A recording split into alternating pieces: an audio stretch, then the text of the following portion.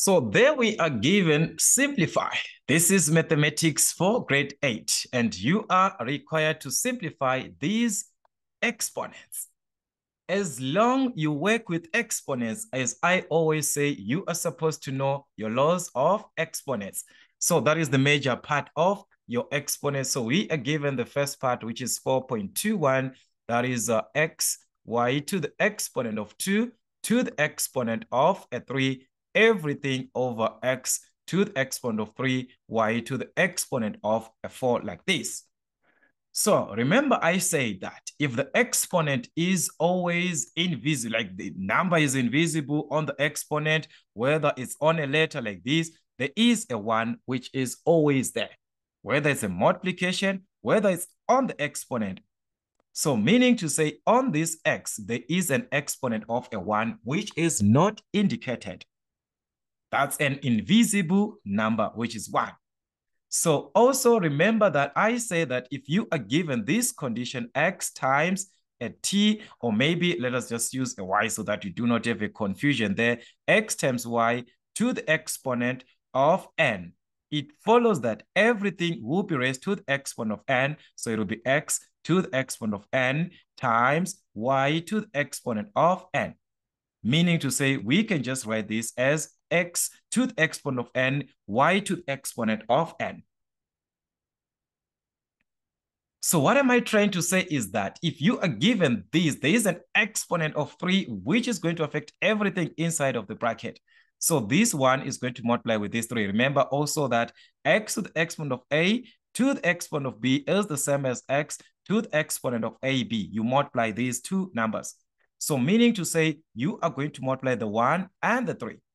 All right? You have to multiply those numbers. 1 times a 3. That's x to the exponent of a 3. 1 times 3. The same thing on this y, you are going to multiply 2 times a 3. So you multiply the 2 and the 3. That's y to the exponent of 2 times a 3. So 2 times 3, that will give you a 6. So this is what you're going to have. And you divide. This is x to the exponent of 3, y to the exponent of a 4. Yes, we are supposed to use our laws, but in some cases like this, where you see that two terms are the same. This is x to the exponent of 3. This is x to the exponent of a 3. They are the same. You can cancel out these. Just like 2 over 2, which is a 1. That's it. All right. We are now having the part of y which is left. That is y to the exponent of 6 divided to y to the exponent of f4. This is a division. And whenever you are dividing your exponents, what is going to happen is that you divide, as long as the bases are the same and you're dividing, you are going to subtract the exponents. So divide, subtract. So we are going to subtract our exponents. That's y to the exponent of 6 minus 4, which is y to the exponent of a 2. That is how we could have simplified this question. So it is all about the laws that you are supposed to apply. That is how to answer these typical questions. 4.22, that's another exponent to simplify, and that is 4 marks that we are given there. So let us see how we're supposed to simplify this. Minus 12a squared b to the exponent of 3 plus we are given 8a to the exponent of 3, b to the exponent of 2 plus we are given 6a to the exponent of 2, b to the exponent of f4. And this whole part is being divided to 2, a to the exponent of 2, b to the exponent of 2. You will see that we do not have a law that states about addition of exponents. So meaning to say, as addition is concerned, there's nothing that we're going to do. So what can we do now? Because we can't apply any law. There is nothing that is common like terms. We do not have like terms. Like terms, we are supposed to have a. If it is a to the exponent of 2, b to the exponent of 3 like this, maybe it's minus 12, being added. We must have something that is also have a to the exponent of 2 and also b to the exponent of a 3. These are like terms. We can add, subtract. But this is not what we have. This is a to the exponent of 3, a to the exponent of 2. This is a to the exponent of 3. They are not the same. On b, this is b to the exponent of 3, b to the exponent of 2, b to the exponent of a 4. They are not the same. So it means addition is not possible So what can we do? It follows that in this situation, you can divide each and every term on the numerator to what is in the denominator. Each and every term can be separated to what is in the denominator, as long you separate each and every part that you see on the numerator. So what I'm simply trying to say is that we can write this as minus 12 a to the exponent of 2, b to the exponent of 3, everything over 2a squared b squared. Plus, we move on to this part as long as each and every part is being separated to the same denominator that we are given. That is what we are going to do.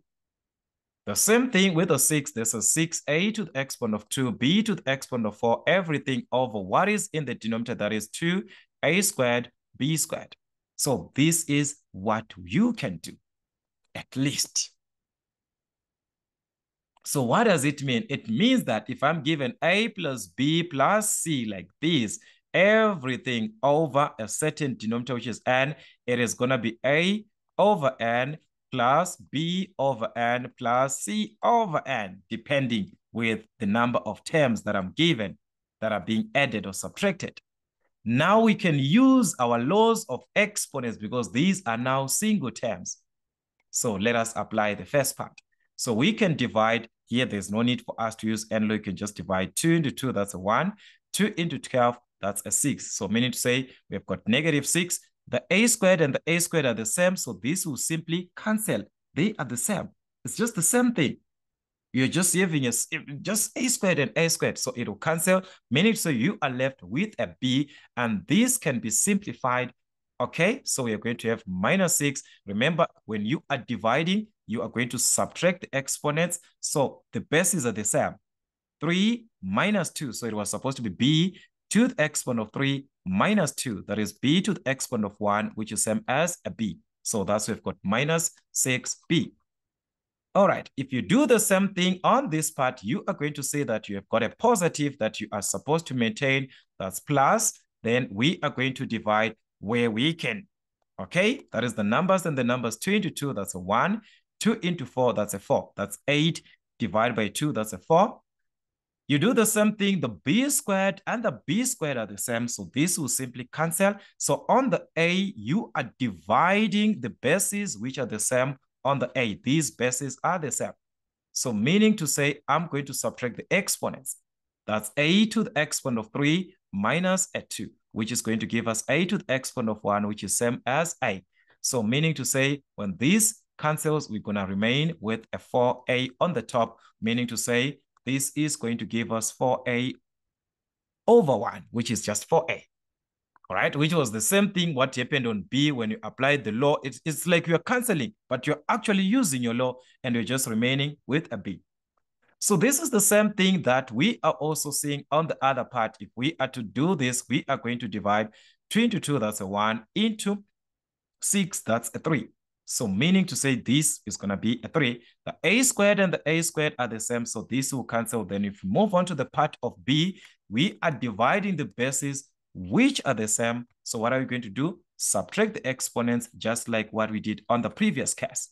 So that is, we have got b and b. So this will be to the exponent of 4 minus a 2. That is b to the exponent of a 2. So meaning to say, if you cancel this, that will be b to the exponent of a 2. So we're going to have 3b to the exponent of a 2. And as we can see, we do not have like terms. Minus 6b cannot be added to 3b squared because they have got different exponents. This is 1, this is 2. You can only add if they also have the same exponents.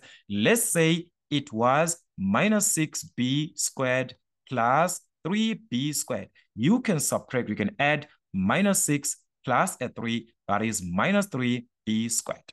As long these two are the same, addition is possible. But if they are not the same, then it means addition is not possible. So your answer was just going to remain like this. So these are typical questions that you are supposed to expect in your exam. Till we meet again.